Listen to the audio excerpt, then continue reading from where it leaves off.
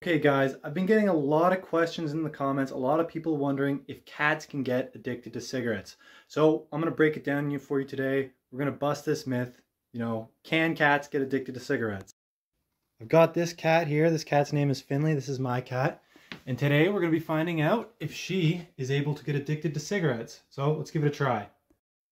Do you want to smoke, bud? Do you want to smoke? Oh, she doesn't seem too interested in the cigarettes. You gonna smoke them?